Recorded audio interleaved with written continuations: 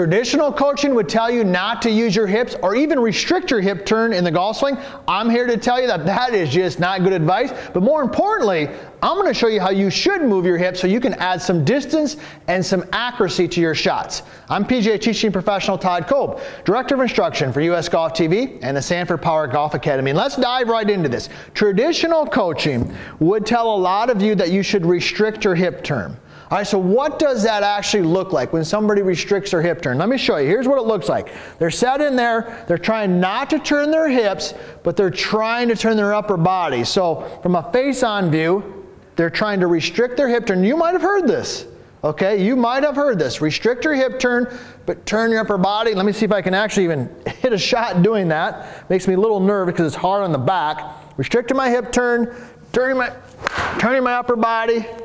Now, I know I exaggerated that a little bit, but you get the idea. Have you ever been told to restrict your hip turn?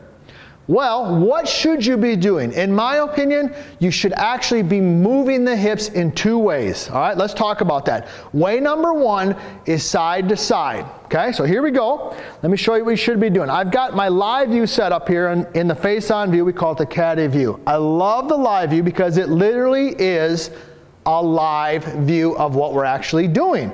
All right, so I've got two lines on here. I've got a blue line, and I've got a red line. So see the red line right here? I got the blue line over here. Now, the first thing you want to do with your hips is you want to move them from side to side. So you're going to start with a little bit of weight, pressure on your lead foot. So notice how my hips were right in the middle, and I moved them towards the target. So that's tip number one. Get your hips over get your left hip, your lead hip over your left foot to start. And then the first thing you're going to do with your hips is you're going to bump them to the right. It's just a mini bump. So here we go. I'm going to hit a shot. So I'm starting left, bump right, boom, and turn. All right, that's not restricting the hip turn. That's actually moving your hips. So the first way that you have to move your hips is you got to move them from side to side.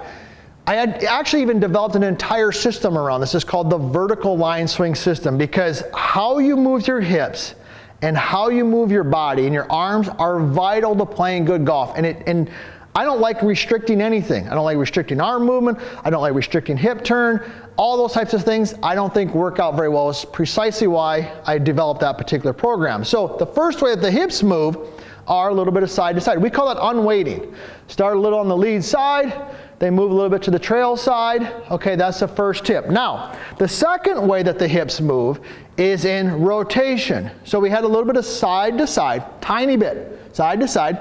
Now we're going to rotate.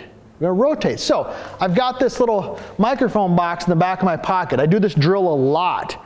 Okay, so let me show you first of all what it should be doing. So I've started a little bit lead side, move trail side. Now the second part of the hip movement is rotation. Okay, so from down the line view, if I put a line on the back right here, okay, you can see that line right there, right? I should bump, and then my back pocket turns into that. And I'm going to show you a drill you can do for that. So let me go ahead and actually hit a shot and tie that together. Here we go. I got the live view face on, a little bit of lead side. I'm going to go trail side, bump trail side, and then rotate. Here we go. Okay, now that felt rhythmic, that felt easy to do. So I want to share with you a drill to do, and I'm going to show you the last part of it here. That's probably the most important part of how you move your hips. Now the drill, I got the microphone box in my back pocket, but with my students, okay, they might put their phone in their back pocket, okay, on their trail side, and I'll tell them, all right, Bill or Amy or who's ever here, I'll say, all right, you're going to bump, and then I want that phone to work back and away from the target line. So that phone works back and away from the target line. See how I do that? Now, from the face-on view, this is the beauty of live view. I bump and then watch my hips relative to that blue line. See that? They actually turn. So I start lead, I bump trail, and then they rotate. See that? That's the key to how the hips move. Here we go. Another one, I'm going to show you the key to making this all. We're going to bump, and then we're going to move the phone back and away. Oh yeah, that felt rhythmic, that felt solid. Now, if you haven't already, hey, subscribe to the channel, ring that bell, join the family here, leave a comment. Have you been told to restrict your hip turn? Let me know if you have, or what other content you'd like to see me cover and us cover here at US Golf TV. We got a great team.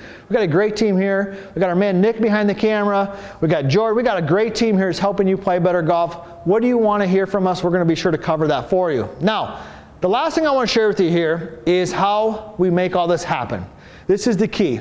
It's in the trail leg. This is the key concept with the vertical line swing system that I've developed. Here we go. When you're set in there, you know now that you're going to bump, you know that you're going to turn, but the only way to do all that is to make sure that your trail knee releases a little bit. See that? If you keep your trail knee flexed, you're not going to be able to bump. It's going to be difficult. You're certainly not going to be able to rotate, and you're going to have problems. So here we go. Let's tie it all together. I'm going to bump. I'm going to turn, and the trail leg is going to release a little bit to allow all that to happen. Here we go. Best one of the day right there. So you want to move your hips in the golf swing, you've got to move them. Don't let somebody tell you to restrict your hip turn. Bump them, turn them, release the trail leg. If you do those things, you're going to move your hips correctly, you're going to improve your contact, and probably even add a little bit of distance.